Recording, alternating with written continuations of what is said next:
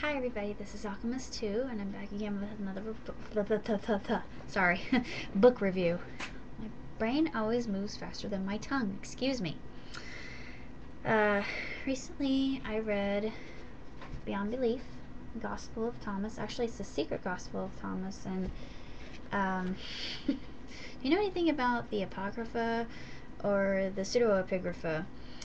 There are reasons why these weren't published, along with the Dead Sea Scrolls, sorry, and the scrolls of the Essenes, which have only just been found. They're publishing them, but they were never put into the book when the Bible was first printed by Gutenberg. It was the church's idea. Yeah, don't get me started with that. What should stay, what should go, and what's considered proper. And I think at the time, the understanding would not have allowed this because it was within the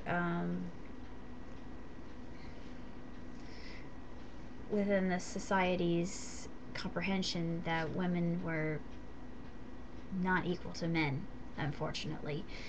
And the Kabbalah actually speaks of the male and female spirit, and also Thomas speaks of this, and it's very Kabbalistic in that manner.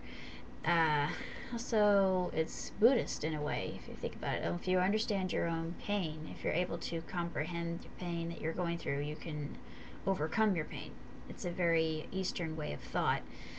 Uh, Also, there are some other aspects that I thought were very fascinating with this book, even though it's very short. It contains the Gospel of Thomas, which is very brief, and actually, the book itself starts on page 227, and it is only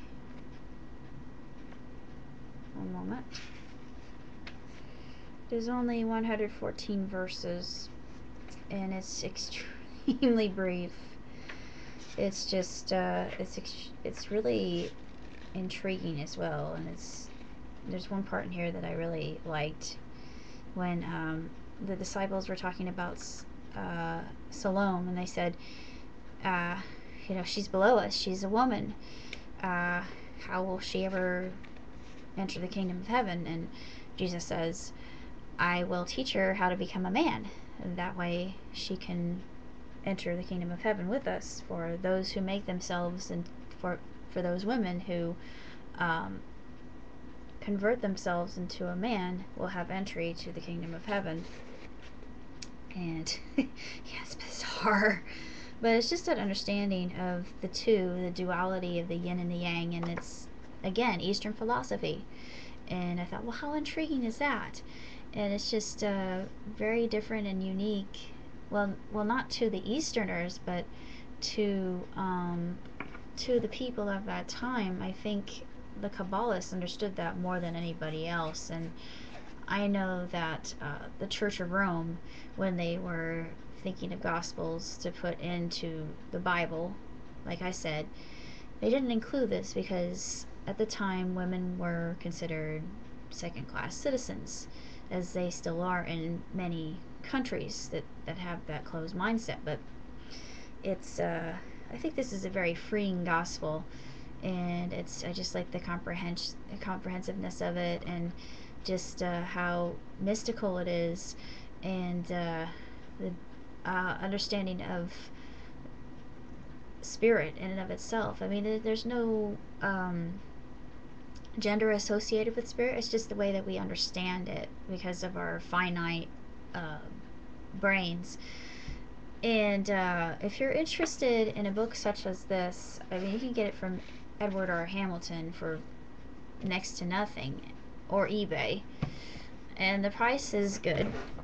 So I would definitely look into getting it if you're intrigued about the topic itself, and its Gnosticism, as well as the interpretation of the different Gospels, and how the Gospels differ one from another. And Thomas could have been said to have been more impulsive than Peter even was, And in the other Gospels, he's referred to as one of the 12, and John is the only Gospel that singles him out as being the doubter.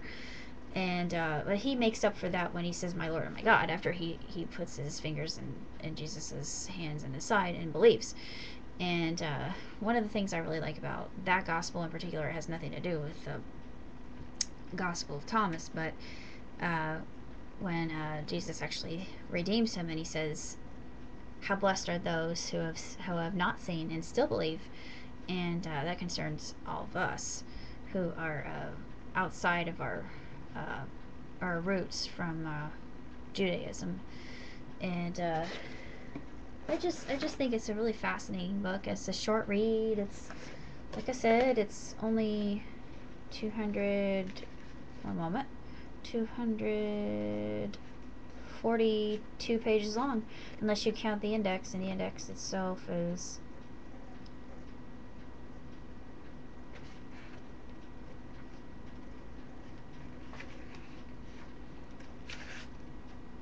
257. So it's a very short read, and it's well worth it. So if you want to kind of veer off your usual path of reading and get into some pretty esoteric stuff, and that's the book for you.